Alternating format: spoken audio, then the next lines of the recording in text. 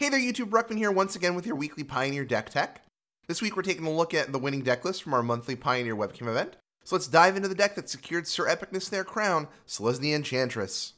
First up are our accelerants. Herald of the Pantheon is one of the most important cards in the deck, reducing the cost of nearly every card in the deck, meaning late game it's a multiple mana dork in one. Almost as important, it also pads our life total with every enchantment cast, so of course Herald is an automatic 4 of. Our second accelerant is only a single copy of Starfield Mystic. Similarly statted and costed as Herald, Mystic just doesn't have the same impact as its Centaur counterpart by lacking in the important life gain department. Bridging our accelerants and card advantage are 3 copies of Corsair of Kruphix. Corsair helps us ensure we hit our mana drops on time, gains us life, and keeps us churning through our deck. Tack all that onto a 2/4 body to keep aggressive creatures at bay, and we have a big player against the currently resurgent Lurrus burn decks. For creature-based card advantage, we'll start with 4 copies of Eidolon of Blossoms. Like every good Enchantress, Eidolon draws us a card every time we trigger Constellation, but has the added benefit of triggering itself, meaning it's already given us some value even if it gets immediately taken off the board, which your opponents will be obliged to do, or else you'll be poised to bury them in card draw. Following Eidolon are 3 copies of the punchiest Enchantress, Selesnya Champion. While not having the upside of triggering itself, Champion does grow each time we trigger Constellation, which sets us up to deliver some big damage if left unanswered. Rounding out our card advantage are 2 copies of Calyx Destiny's Hand. It's nice to finally have a home for this underappreciated Planeswalker. +1 impulses for an enchantment, -3 turns any of our enchantments into an Oblivion Ring, and an ultimate -7 to buy back all of our enchantments in the late game. It's card advantage, it's removal, it's a board builder late game, it plays Roman J. Israel Esquire. What more could we want? Now we've come to the main course, the enchantments. Because what's an Enchantress deck without their enchantments? Similar to the creatures, we'll start with accelerants. 4 copies of Willful Haven give us a mana dork that also triggers our Enchantress effects in the late game, but importantly helps us jump to 4 mana on turn 3 to ensure that we have an Eidolon of Blossoms as early as possible to get as many triggers as possible.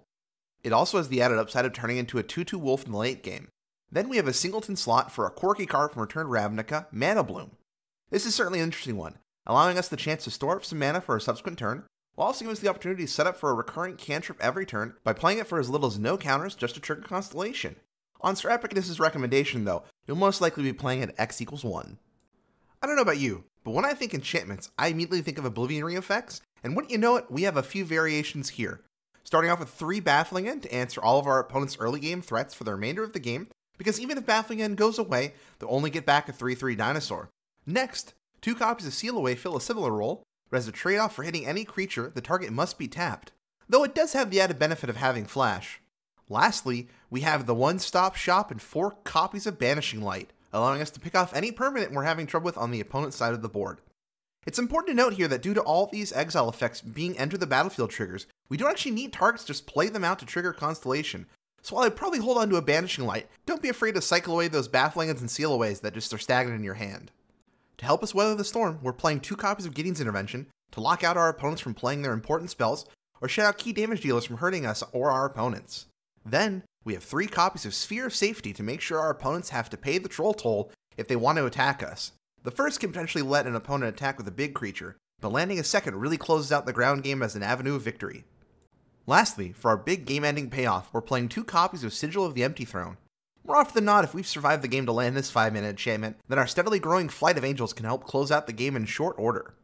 Enchantress is very color-hungry, so we're playing 13 total duels in our 22 lands, 4 Temple Garden, 4 Temple of Plenty, 3 Branchloft Pathway, and 2 Sun Petal Grove to help us make sure we hit all those double green and double white spells. We're also playing 2 copies of Fabled Passage with 4 Force and 2 Plains, because we want to make sure we have those green sources more than we have the white sources. Lastly, we're playing 1 Castle Ardenvale to make a blocker in a pinch, or potentially close out the game if things have stalled out for too long.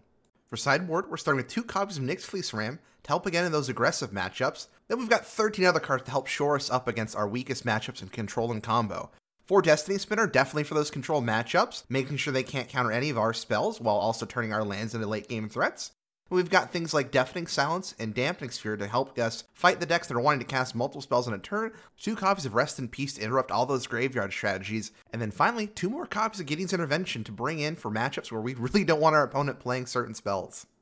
Selesnya Enchantress is certainly a fun way to try and tackle the Pioneer format, but one that certainly rewards practice and repetition. So if you want to put in the time and throw your local meta a curveball, be sure to give it a shot. And of course, I again want to congratulate Sir Epicness on their win this weekend and thank them for giving me a wonderful primer on the deck, which I'll be linking below if you'd like a more thorough, in-depth rundown of the deck. As always, this has been Ruckman with Crew3 MTG. Be sure to like, favorite, and subscribe for more Pioneer deck techs. If you want more weekly Pioneer content, be sure to check out Crew3 A Pioneer Podcast every Friday on your preferred podcast platform. I also stream multiple times a week over on our Twitch channel at Crew3 MTG on Twitch. Of course, all of our content is made possible by our wonderful supporters on Patreon. If you'd like to have your name featured at the end of our videos with the rest of our patrons, or receive a variety of other benefits, be sure to head on over to patreon.com/Crew3MTG. I'll talk to y'all next week. Bye!